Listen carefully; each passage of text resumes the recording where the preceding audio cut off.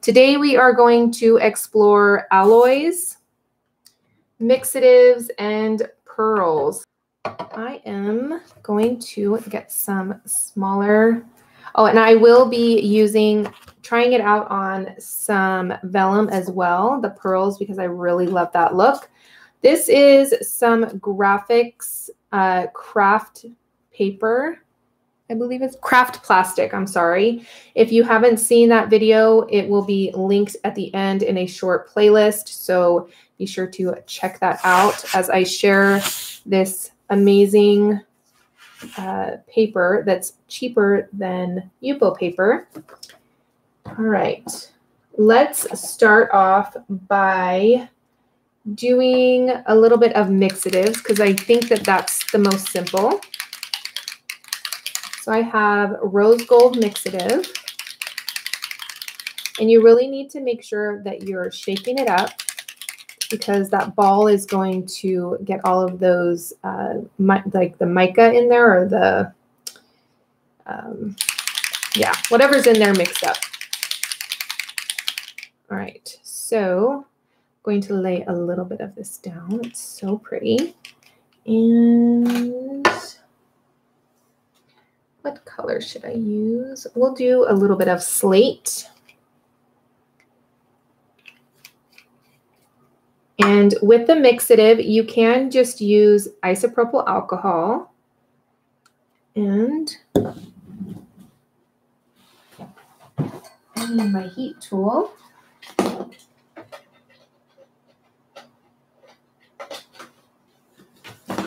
You know, the more prepared I am, the less prepared I am.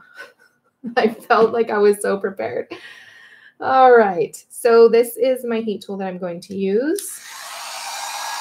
And I'm just going to move that around. And that is going to mix right in with that alcohol ink. So pretty. And I will hold it up in just a second.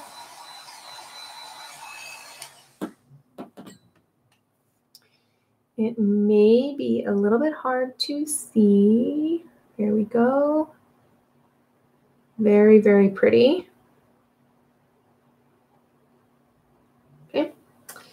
And now we're going to move on to some alloys, which I find that alloys is a good alternative to if you like the gold, like the gilding flakes on top. It's a good alternative. And I'm just going to place a little bit of the alloy. This is Foundry. And let's do this purple. I don't know how well this is going to look. We'll find out. And a little bit of isopropyl alcohol. And the alloys sit on top of the ink. So like I said, it's good for an alternative for gilding flakes if you like that gold look on top.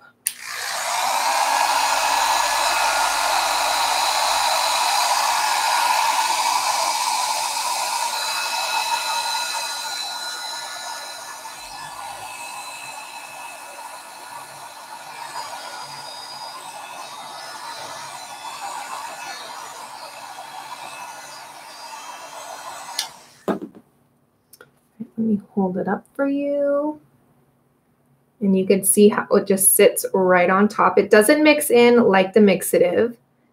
So depending on the look that you want is what you want to get, because this is the mixative and it mixes right in with that alcohol ink. Just makes it really shimmery. And then this one kind of just sits on top. And also with the mixative, I like to use it and do splatters with it to add like gold touches to my backgrounds and things. So that is those. And I am going to use the pearls. So one thing that I found with the pearls, and I will demonstrate it for you, is you cannot use isopropyl alcohol. And I think that's why in the beginning I was having such a hard time with the pearls, because they weren't working with the isopropyl alcohol. So I'm going to show you what I mean. So I'm going to add a little bit of the pearls here. I think I thought I had another one. Maybe put it in here. No. Okay. We'll just work with one. All right. So I'm going to put some isopropyl alcohol, and you can see it doesn't do anything. I love the alternative of using isopropyl alcohol, but as you can see, for some things, it just doesn't work. So for the pearls, isopropyl alcohol is not going to work. You need the blending solution. Let me show you. I'm going to pour a little bit here. And then add some blending solution.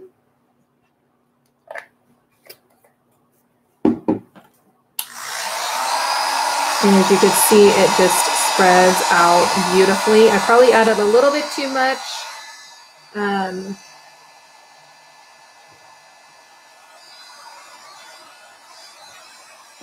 But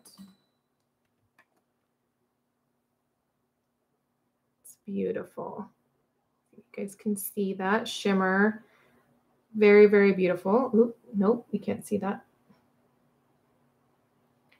All right, my lighting is horrendous right now. I don't know why.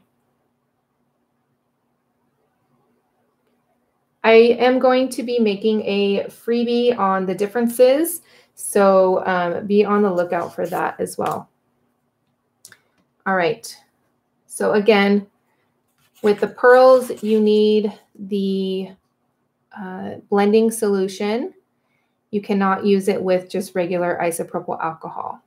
And you can actually blend out, if you wanted to, a more concentrated color. You can use just the pearls on its own. You don't need to add anything. I'm going to show you. So, although it doesn't move around too much, you can use these on their own if you want a more concentrated pearly color. So that's always fun.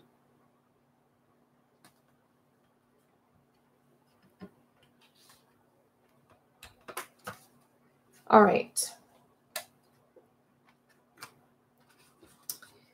Let's move on to using them on vellum. Okay, I'm trying to leave this here because let's see if that works a little bit better.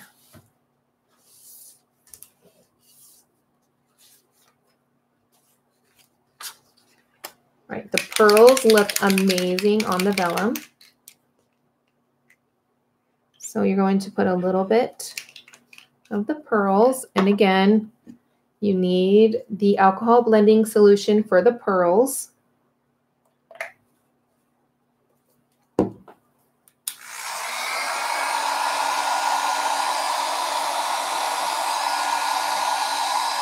And you can see that I'm not directly putting the heat tool over on top of it, almost to the side of where I want the alcohol ink to move.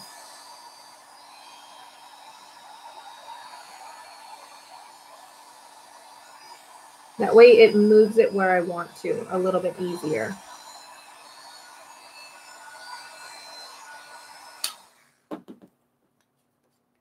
So then you have a really pretty, you can die cut this, you can do all sorts of different things with this.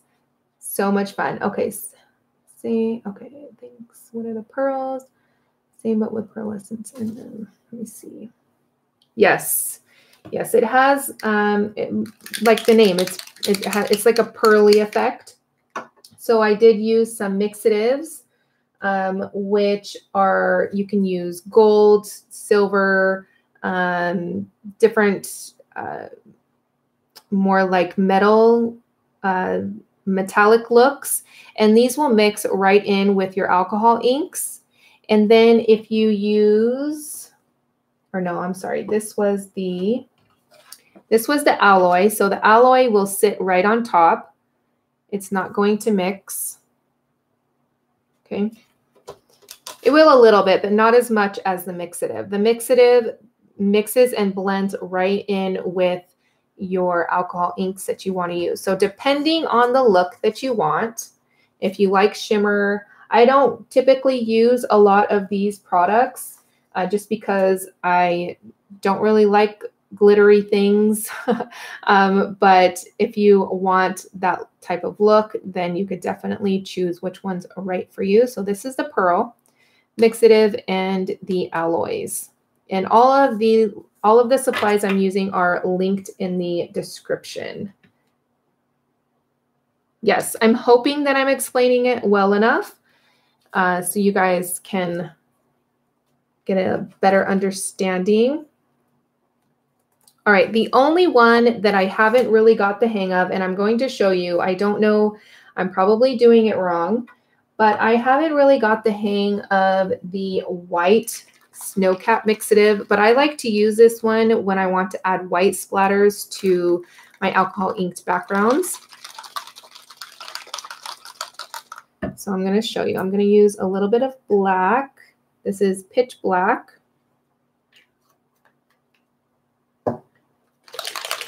Make sure I shook these up beforehand, but I want to make sure that they are nice and shook up. Then a little bit of the mixative on top. Then we're going to go in. Oh, I messed up. I wanted the alcohol blending solution. There we go.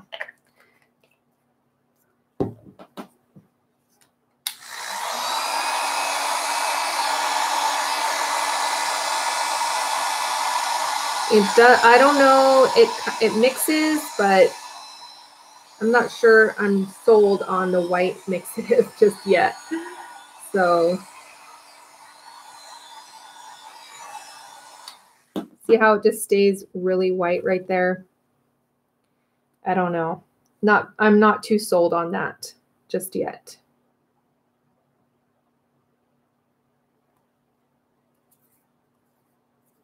All right, we're gonna use some of the mixatives.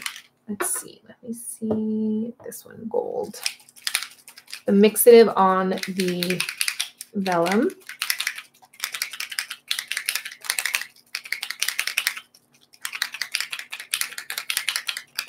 Yes, I'm finding that I need to,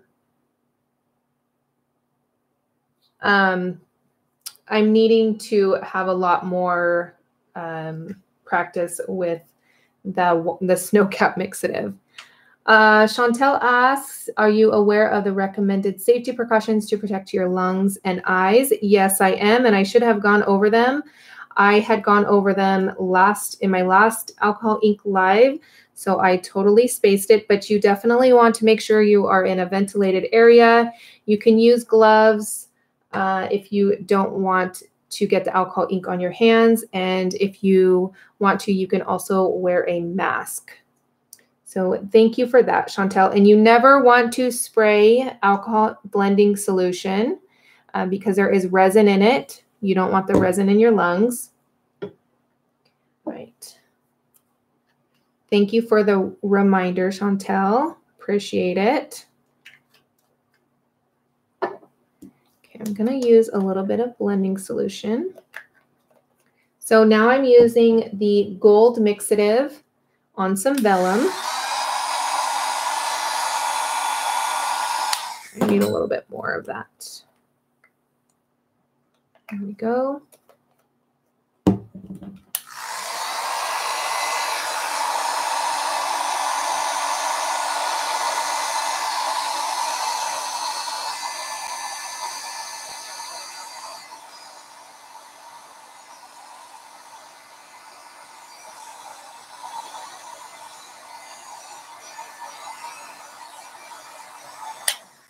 I don't know why my camera always seems very washed out, but here is the alcohol ink and the mixative on vellum. Very, very pretty. Love that. All right, now we're going to try the alloy. Sorry, there's so many different names, I forget. All right, we're going to use the gold again.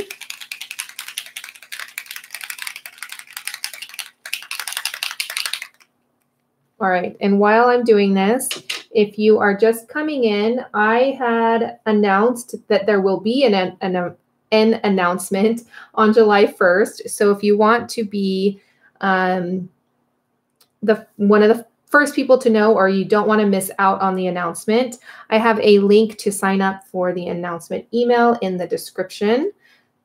So just to let you guys know, it's something super exciting. You are not going to want to miss it. All right, I am going to take this purple, which is boysenberry. Sorry, I haven't been saying the names. Boysenberry. One more drop. There we go. And this statue alloy, and a little bit of the alloy goes a long way. I'm going to add 2 drops just because. All right. Hello, Amanda.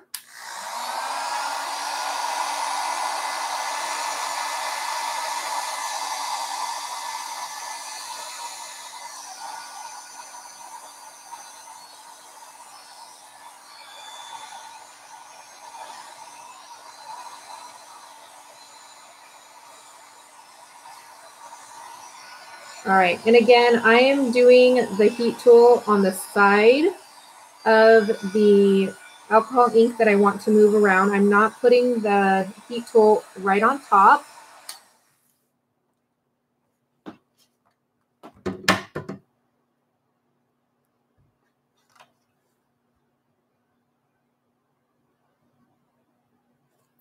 So here is the alloys. Again, these sit right on top. This is so beautiful.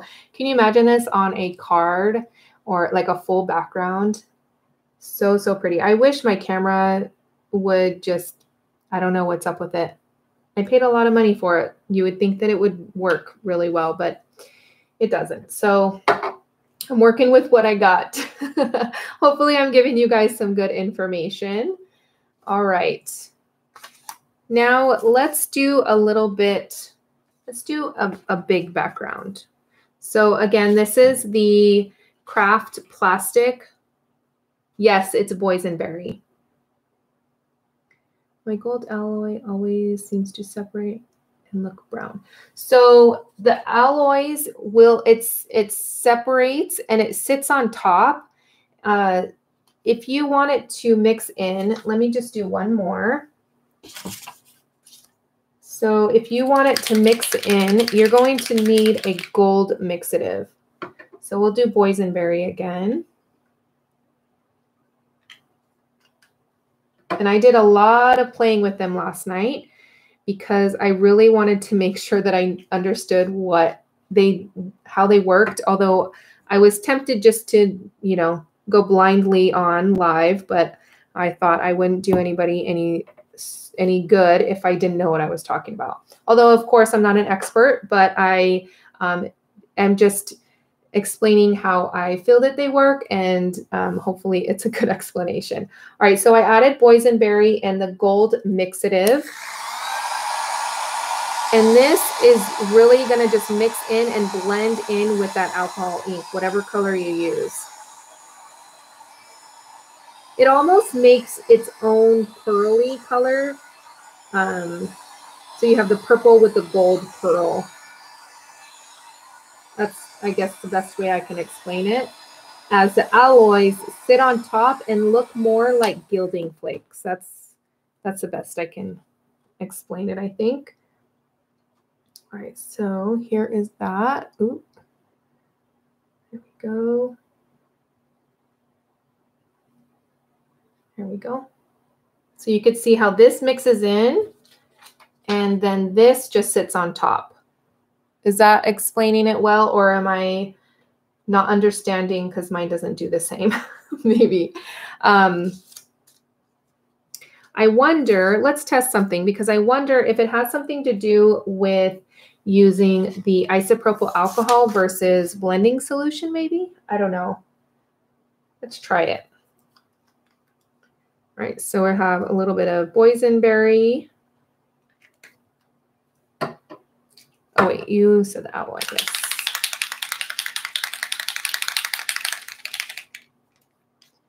So add a couple drops there, 1 drop there.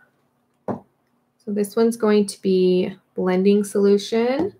This one's going to be isopropyl alcohol.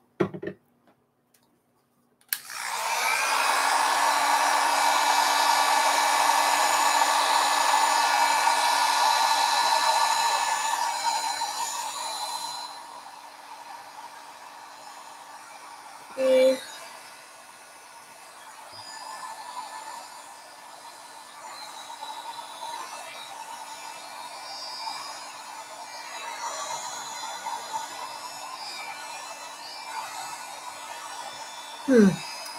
I do actually personally like how it works with the isopropyl alcohol a little bit more. It seemed to spread out a little bit more. Oh, there we go. You can see the difference there. Still both very, very pretty. Oh, actually, I did add 2 drops to this one. That is probably what it is. But yeah, I'm not seeing it turning brown, but it does, again, sit on top. So, all right, let's make, well, this one's all dirty. So I'm going to use a smaller piece, but make a bigger background that I can create a card with. So I really like this boysenberry. And let's get another color here. That's what I did last night, Amanda. I just sat and played. What percent? I believe, oh, it's right here. It is 91% isopropyl alcohol. Okay. If you're looking for techniques, different tips and things, I will have a link in the description. I do have a link in the description, I'm sorry, for the last live stream where I shared different techniques using saran wrap and different things like that. It was a lot of fun. So let's do wild plum and boysenberry. Okay, so going to add a little bit of the blending solution.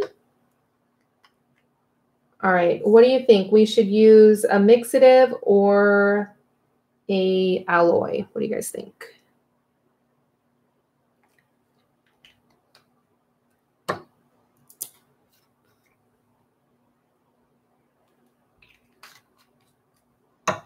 All right, we're going to use, let's use an alloy, which this one's slate.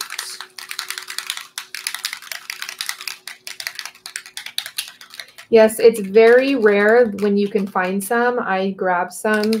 I wasn't able to use my alcohol inks for a long time because I didn't have any isopropyl alcohol, and I am cheap and I don't like to buy the blending solution because it goes too fast.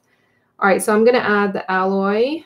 Let's do a drop here and a drop there. Add a little bit more.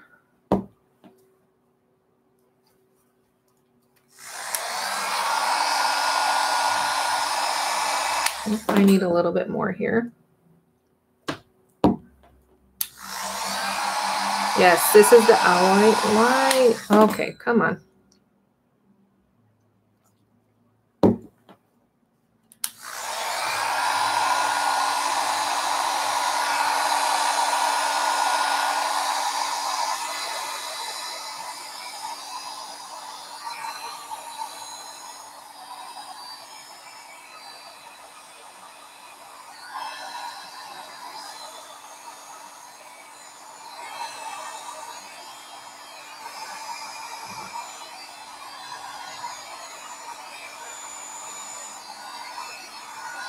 Oh, this is so pretty. Love, love, love this. I wish the color on my camera was better. It's so pretty. All right, now I'm going to take some of the mixative and add a few little splatters. Okay, good. I thought my computer wanted to update or something. It froze when I was going to go live earlier, so that's why I was a little bit late. All right, just take some, put it on my glass mat, which is a good thing to have. It doesn't have to be this particular one, but some sort of non-porous surface to work on with your alcohol inks. And I'm just going to add splatters right on top. It's probably going to be hard to see, but I will post pictures on Instagram, and I will have a freebie, like a PDF or something, a downloadable that you guys can use as reference to know what does what, and so that you can have a visible, what am I trying to say? A visual when you are taking out your alcohol inks and either your alloys, mixatives, pearls, that sort of thing, so you can see quickly, do I want to use this one, or what does this one do? So there's that. Going to use two of my favorite colors, and then this will be the last one for today.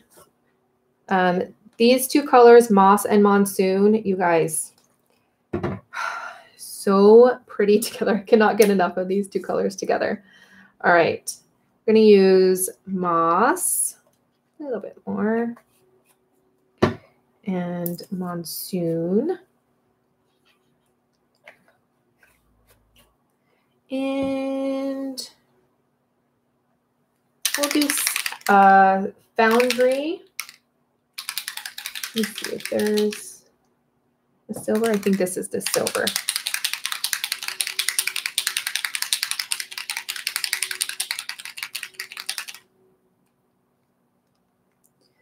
All right, add one there and one here. Then let's try isopropyl alcohol this time. I'm going to add some all over, just douse it with it. I like to have more of a flowy, wispy look to my alcohol inked backgrounds. So that's why I add so much alcohol or isopropyl alcohol or blending solution. And we are just going to move this around.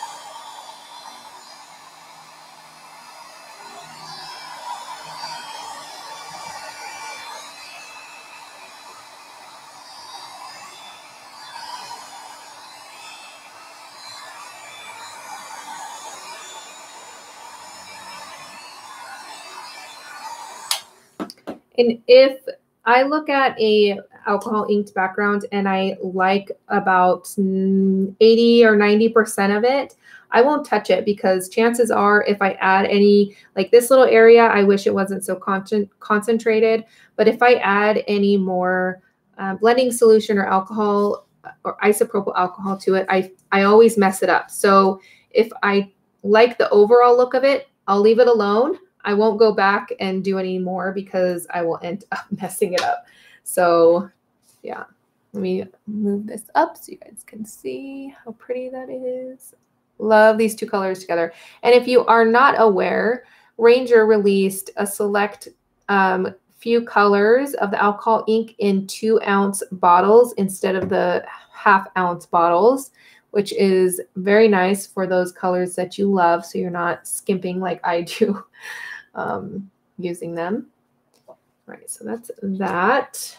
All right, I think that's it. I hope that I gave you some good information. If you want to learn more techniques and tips, there is a link for the last live stream that I did, and I will have it linked at the end of this video right here somewhere on the screen for you.